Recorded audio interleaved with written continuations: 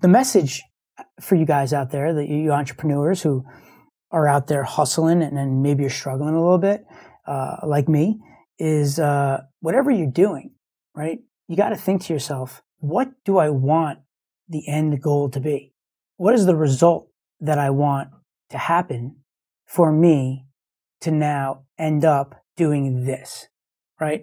Because what's happening is you're doing all these things and you're working, right? And you don't even know necessarily what you're doing, right? But you're getting things done and it's awesome, but like you're still just not getting to the end, right? Like I see entrepreneurs all the time when I'm talking to them about, how they're starting their business, and I'll hear somebody say, yeah, well, I'm going to write a book first, but not for them to sell the book, but for them to have the free plus shipping offer on the front end, right?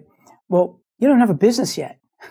So like, it's great that you want to write a book, but you can't start with this front end lead magnet before you know what it is you're trying to get them to do at the end, right? When I'm building surveys, right, I see people that are using surveys or quizzes or assessments, and they'll come in and they want to build out, and they'll start thinking about what's the theme or the hook of their survey, right? Or what kind of questions should they be asking?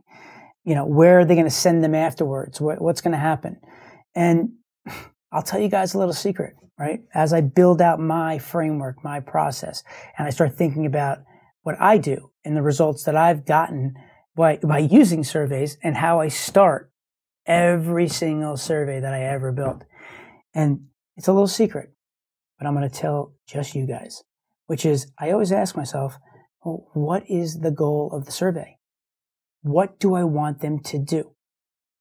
Do I want to drive a phone call to an application so that somebody can sign up for something that's a $10,000 product? Or am I looking to get somebody to sign up for a challenge or buy a guide, right, where they're going to do it online versus if somebody's going to, put their phone number in and then I want to get them into some SMS sequence of events that is going to be sent to the users over a period of 10 days.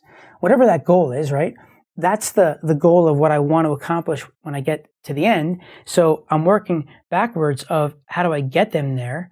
And that helps me with all of the things in front of what I'm going to build to make it relatable to what the end goal is.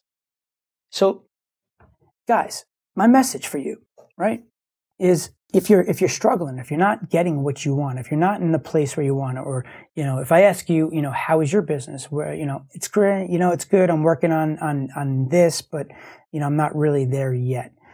You guys got to just stop and think about what is it that you want?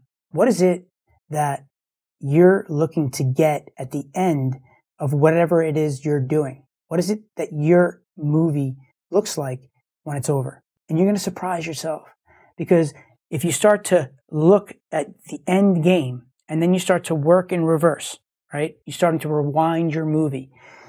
You're going to start to be able to identify what needs to happen to get there. And then you can then look at what you've been doing and maybe you realize, man, it's great that I'm doing that, but it's not going to get me to where I want to be, right? And the thing is you know how your movie ends. You know what you want. You just have to work in reverse.